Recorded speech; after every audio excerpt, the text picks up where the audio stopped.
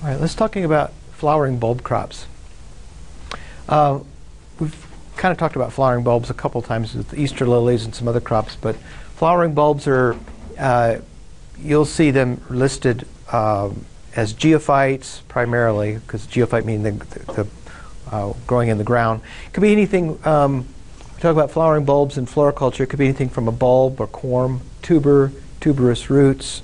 That includes everything from dahlias to tulips, so to lilies. And most of these have a life cycle that pretty much limit them to spring crops. And if you're a flowering bulb forcer, most of them are looking at Valentine's Day, Easter, Mother's Day, some crop like that. And some of these flowering bulbs is pretty popular, especially when it's cold and nasty and the weather's bad, you're depressed, and you bring in that sweet flowering bulb with a rich aroma. Now, the geophytic storage organ is is the survival, the evolutionary survival mechanism this plant has developed over its evolution. And when you're thinking about growing a flowering bulb, what you need to do is look and think about where that geophytic organism was from, where it's indigenous, and the most important thing with most of these is temperature. Some of them are different. Amaryllis, for instance, is water, but it's because it's a tropical flowering bulb. Most of them, the spring flowering bulbs, actually develop their flower primordia during the late summer, okay, before they go through. Tulips, for instance, develop their flower primordia during the late summer, whereas lilies develop their flower primordia after vernalization period. So if you're doing your landscape planting, you're going to plant your spring flowering bulbs outside in the fall, or you may take your bulbs, pot them up, and plant those outside, or put the containers outside in a ground bed in the fall and let them overwinter, or bring them in a refrigerator. So they typically overwinter under the low temperatures, and then with the warmth of when the ground starts to warm up is when they naturally bloom. So there's 5 stages of geophyte production. And the first stage is the development of the storage organ, or the bulb. And that could be done by a farm, done by another grower, and they typically ship the flowering bulbs to you. The next stage is programming, putting together how you're going to put what your season, what your production time is, what your practices are going to be, putting together the program, potting the bulb, getting it scheduled, getting it rooted in the container. And the third stage, stage 2 can also include the chilling period. Stage 3 is the flower forcing. That's when you bring it into the greenhouse and you're pushing out the bulb. Stage 4 and 5 is marketing, delivering it to the retail consumer, and the 5th stage, of course, is the consumer. We've all seen retail displays of flower bulbs, but being in the greenhouse is not quite so common. Now, typically, there's a couple of different ways to do greenhouse forcing. Forcing begins when we take and we put the bulb into a rooting room, and that's where we get the roots growing of the bulb, get the bulb established in the container, and then at some point during the rooting room we're going to move it into a cooler. This is a rooting room, which is actually, it's a walk-in cooler, very tall walk-in cooler, where the tulips are stacked on these racks, and to do not the vernalization, to break the flower bud dormancy. If it was a lily, we'd be doing the vernalization, but here we're breaking the dormancy of tulips. And if the bulbs are already pre-chilled, you may force them in the greenhouse directly from the bulbs. Just depends on how you're bringing in your bulbs, if they're pre-treated, pre-chilled, or if you need to put them in here. Forcing ends when you're pushing the bloom. Some people are doing this as cut flowers. Most people are doing this flowering pot plants and when they're sent to the market.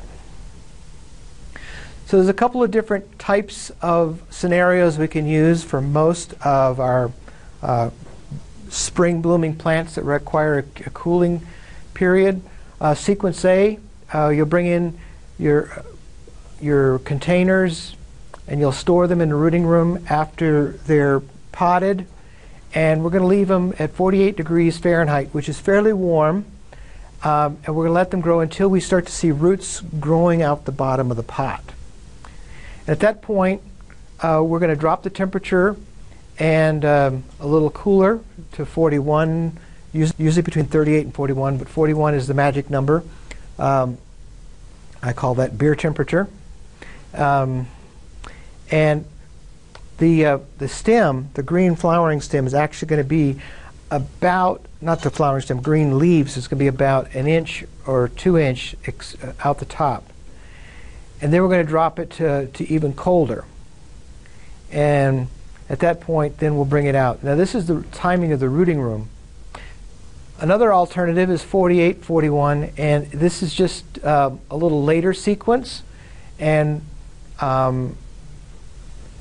the sequence A, sequence B, just depends on what your crop scheduling is. And most of the people that are choosing something like sequence B are typically poinsettia growers, and they're not able to deal with their lilies until after the poinsettias are done, or they may be mixing their crop with Easter lilies in the cooler as well. Now, one of the things that's important to remember is when we're dealing with bulb crops is the energy of the flower is already there in the bulb. And the major challenge we have is anchoring that bulb in a container without drowning it. So we want to anchor that bulb. We're going to give it enough moisture. And the tulips are planted fairly high, but you can see a pretty heavy mass of roots.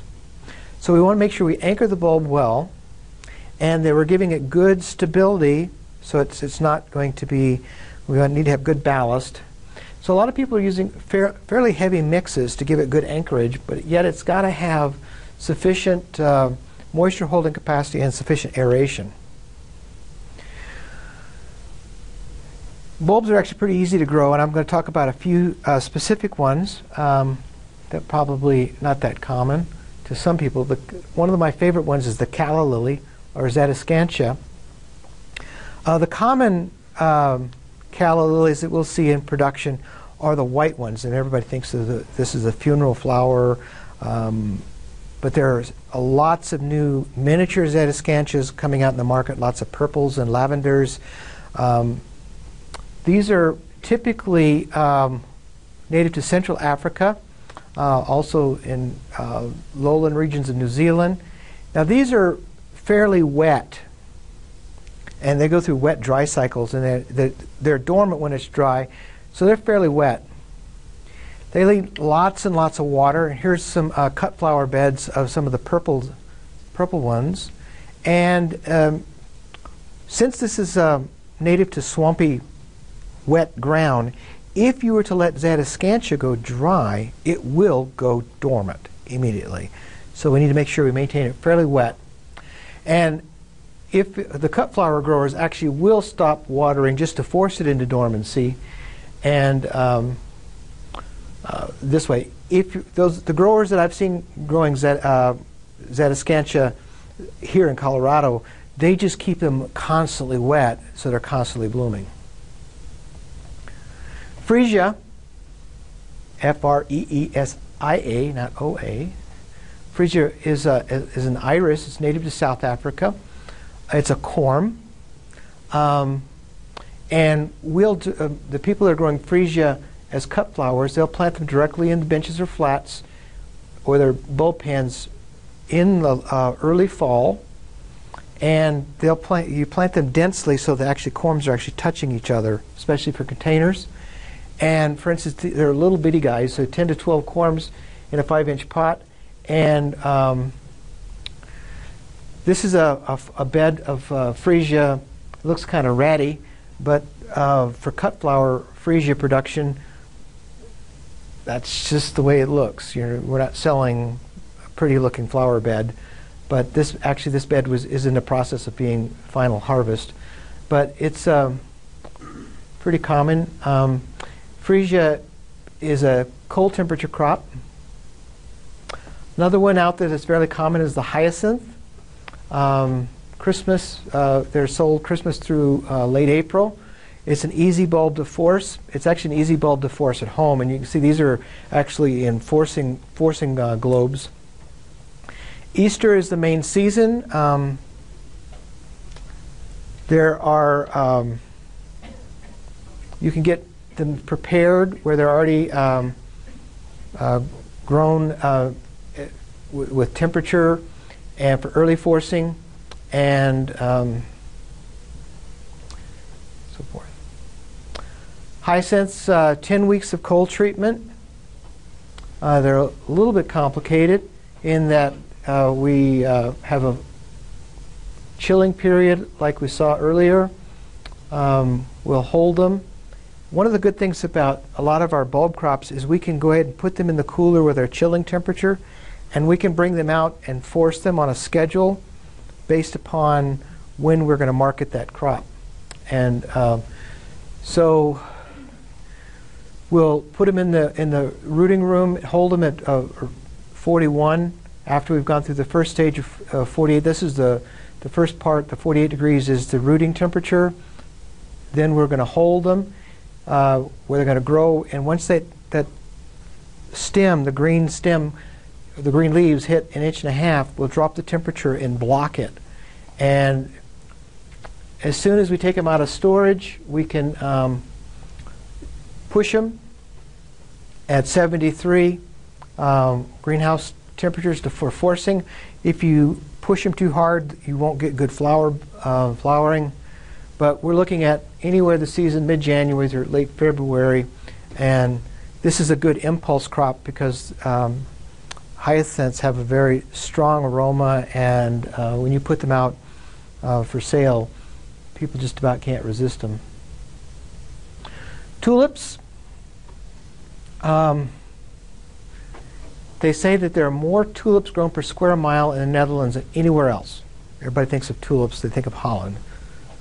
Are tulips from Holland? Where are tulips native? Turkey. They're native to Turkey. But most tulips that are grown in the United States actually come from Michigan, Oregon, and Washington. Tulips can be grown either as a cut flower crop or a potted crop. The tulips that are grown for cut flowers are bred for longer stems. The tulips that are bred for pot crops have shorter stems. Here's a farm where they're actually going through and cutting the flower buds off. This is a farm where they're growing the bulbs for sale. And the flower parts are present but not fully formed when they dig them because they're going to be dormant. And they'll go through several stages of growth. Now, once they're dug, they're stored at a fairly warm temperature to stimulate the final development of the floral parts inside the bulb. However, they want to make sure that they're not overheated. And one of the problems I see with bulbs that are shipped is they're typically shipped in C-packs.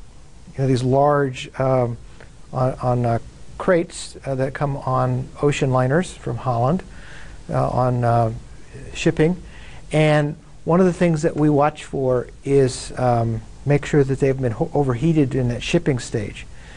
What most flower shippers do or bulb shippers do is they'll pack in little, they're called hobo temperature recorders, and they're just about the size of a quarter. And they'll throw them in a couple of cases and to track the temperature to make sure they haven't gotten excessively warm.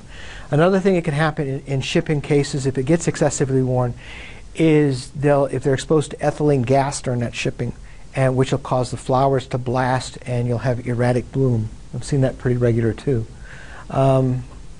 So when your shipments come in, if the center of the bulb is brown, You need to look at the bulb. If you look at the top of the bulb, look at it down, and it's not firm, if it's brown and soft, it's been exposed to high temperature, and at that point, don't try to force it. Call the carrier, take pictures, and send it to the, to your whoever your supplier is, because the carrier is screwed up. We call it stage G, and what we do is cut the bulbs up to see where our flower development is. And if they've hit the stage G, which means all the flowering parts are present, then it's ready to go through that chilling period for the dormancy. And to look at that, to determine the stage G, and I don't remember if I got a picture of that or not, you have to dig the bulb, you have to cut the bulb open, and you put a little bit of ink. It's kind of like and what the liquid ink does is it will give you the outline of the flowering parts. And we're hoping that when you're getting your bulbs in late September, October, that they're already at stage G, and you can go ahead and can do this.